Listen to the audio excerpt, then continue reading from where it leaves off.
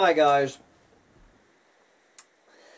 It is a spectacularly gorgeous, and I do mean over the top, beautiful summer day here at Bugs in a Jar Farm here in the collapse of everything on July 23rd, 2023 here in the Finger Lakes of New York. It is a gorgeous day to contemplate collapse, and so we're just going to do kind of a straight ahead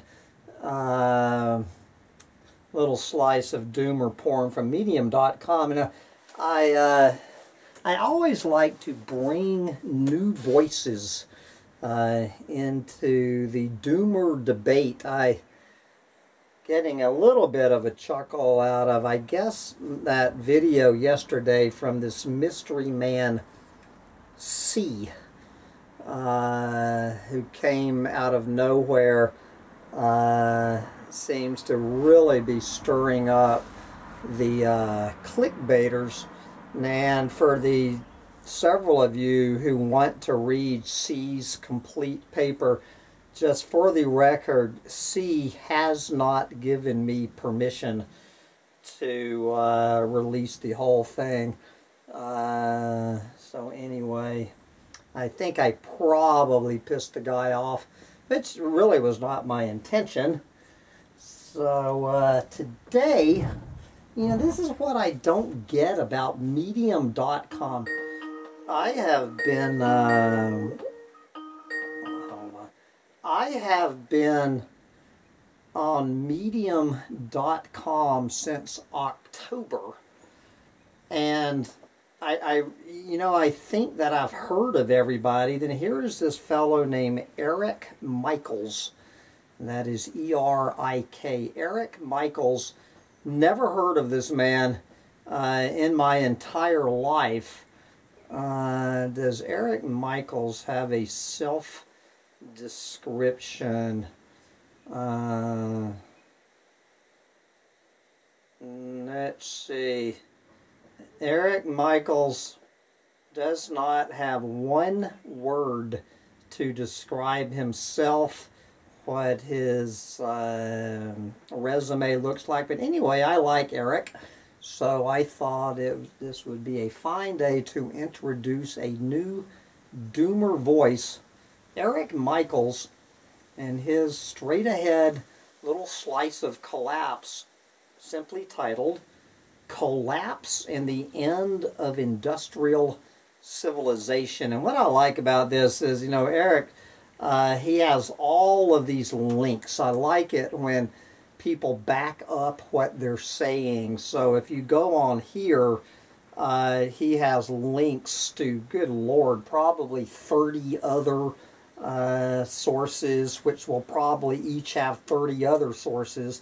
And this is how you go down the collapse rabbit hole. But this is, after going down all of these, this is what Erik Michaels has come up with.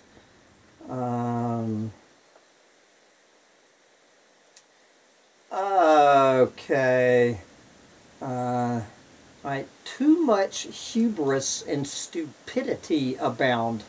Too much hubris and stupidity abound. And one recent example in particular highlights this scenario more than others, and he has a link to that, so I don't even know which one he chose.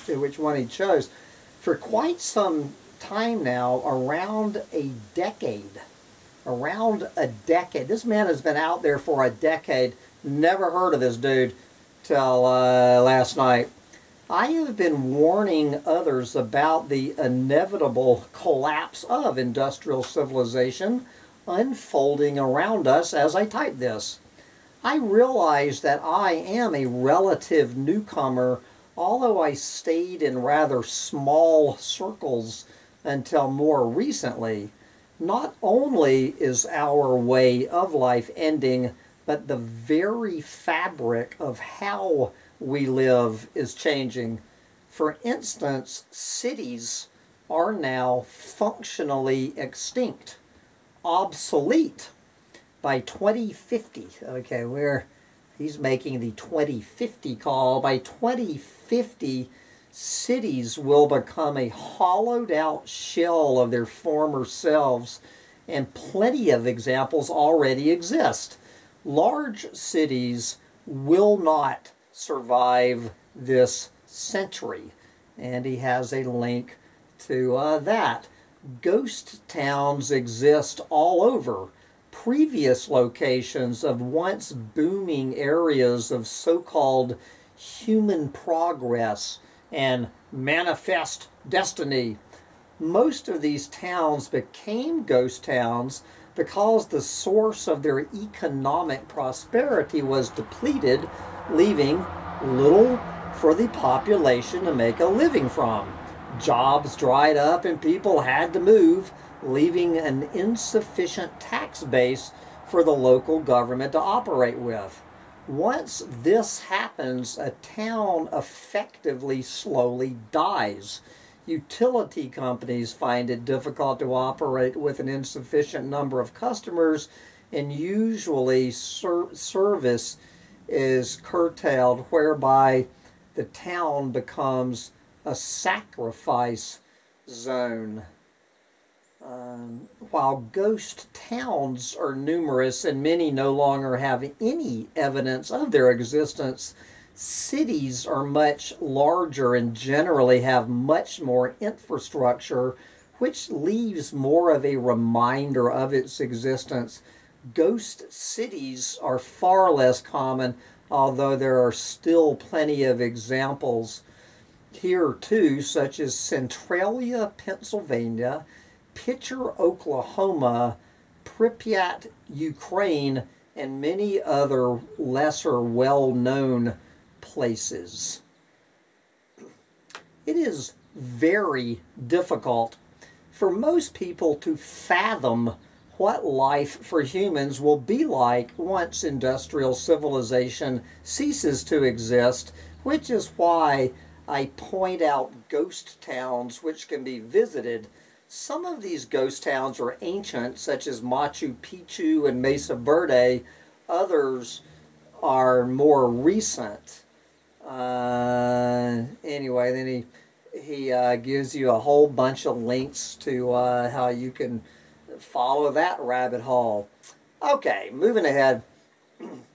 It has become quite clear to me that a large number of people, like 99.9% of the planet, still don't realize the power of the exponential function and how quickly things can unravel in a complex society. Recently, I posted a link to Joseph Tainter's book, The Collapse of Complex Societies, and I highly recommend it, and I will second his recommendation. I have previously posted Chris Clugston's video based on his book, Blip, which I also highly recommend. I have not read Blip, so I can't let you know about that. Today I post a summary of Clugston's new book, Industrialism, Our Commitment to Impermanence, and he has a link to that if you want to hear the summary of Chris Clugston's new book, Industrialism. Clugston predicts that industrial civilization will end by 2050, a rather optimistic prediction. Still, humans do have a way of being very clever, and we have been able to kick the can down the road for a considerably long time. We are now coming to the end of that road, however. I generally see a refusal of most people to accept the fact that ecological overshoot is a predicament with an outcome rather than a problem with a solution. This is typically due to denial of reality and optimism bias, and possibly also due to an ignorance of the fact that peak oil is in the rearview mirror, people still are constantly and consistently looking for solutions, not seemingly realizing that none exist. Sure, there are things that can be done to reduce the shock of the landing by reducing overshoot, but it is rather apparent that none of those things are yet having any real impact, if any impact at all. Instead, I continue to see the ongoing bargaining to maintain civilization, with some folks deciding that moving to rural areas while still enjoying the perks of civilization is the answer. One recent article in the bargaining department from Katie Singer has to do with developing technology that is more ecologically sound. This is a nice and noble idea, but one which is not likely to accomplish much because we are in collapse now. Many, if not most, advanced technologies are likely to become obsolete within the next 30 years. And this is another one that I could put into the the panic is overrated, but the trend is real. I'm on the fence about that one, I guess. I realize that many people are suffering from denial of reality and optimism bias and don't quite understand how technology use has reduced or removed negative feedbacks which once used to keep our numbers in balance with the rest of nature. This has allowed population growth to literally decimate other species, not just through population growth, but also by all the growth in technology use as a result. Pollution loading is yet another symptom predicament of overshoot, which is the result of both of these issues. Population growth and concomitant growth of technology use, and one can easily make the connection to marine wildlife of all types, especially seabirds, with a new disease called plasticosis. If that isn't enough to churn your stomach, how about some flesh-eating Vibrio vulnificus? The sargassum seaweed also contributes to the plasticosis disease mentioned above, and also provides a source of hydrogen sulfide, a topic I have written about before in this article, which he has a link to, with its implication in extinction events. Besides pollution loading, another symptom predicament that we are all familiar with, climate change, is also in the news, with a new study from Johan Rockström, along with a hefty list of other authors, is written about in these two articles here and here. And yet another strange development, another new study indicates that precisely what I have been saying for years is true. None of this will be surprising to my regular readers who are used to seeing articles like this. Still, I have always secretly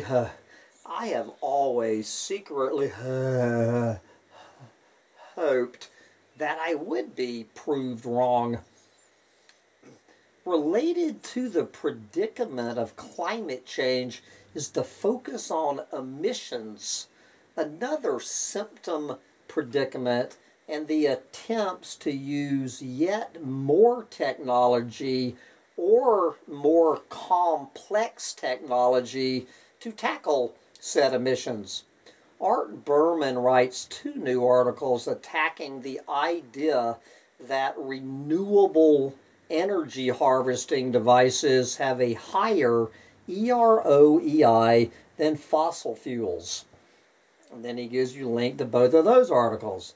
Something that I would have thought common sense would tell a person, considering that these devices are made both from fossil hydrocarbon energy and with said fossil energy, and cannot exist in anywhere near even current amounts without those fossil fuels. The plastics, concrete, and steel required for the devices themselves require high heat that is impractical to be supplied by electricity due to the temperatures required and the fact that any outages would destroy the furnaces used for that high heat. That is a risk most factory owners would rather avoid. Of course, road building to provide access to these devices also requires fossil fuels, along with all the new infrastructure required to transmit new electrical generation from these devices. Mining for the other materials these devices are made from also require fossil fuels, despite a few mining vehicles being powered by batteries. Most of the world's mining equipment runs on diesel, not batteries, and this equipment is prohibitively expensive. Speaking of emissions, and I know that I am rambling, but there is a point to all this, much of the northeastern quadrant of the U.S. was and will soon be again blanketed in thick smoke due to the wildfires in Canada. This will become more common as time moves forward, as droughts and warmer temperatures bring wildfires to areas that previously rarely, if ever, saw them. Now, take the contents of this article and apply these conditions to the infrastructure we depend upon daily. Bridge collapses are becoming rather commonplace, with a railroad bridge in Montana and then the I-95 bridge in Pennsylvania happening just in the last couple of weeks.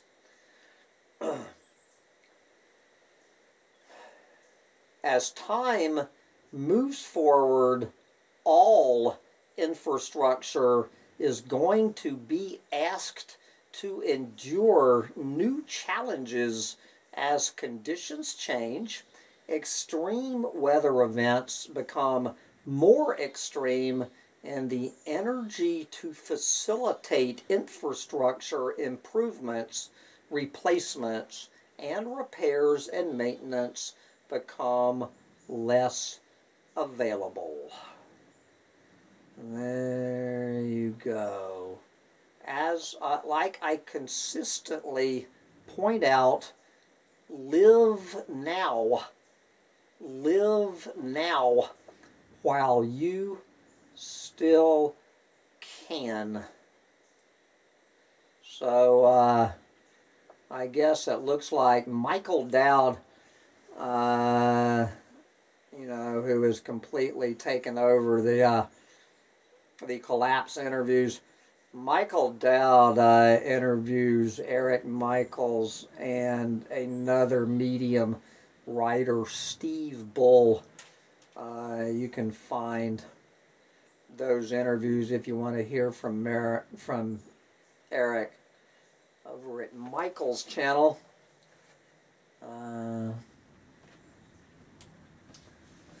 I don't know. I was just talking to Michael Dowd a couple of days ago, and brother, I don't know where you get the energy to keep doing this, but keep on keeping on. Keep on keeping on. I have a vacation rental business to run myself, So I'm going to get back to running a vacation rental business while I still can. Bye, guys.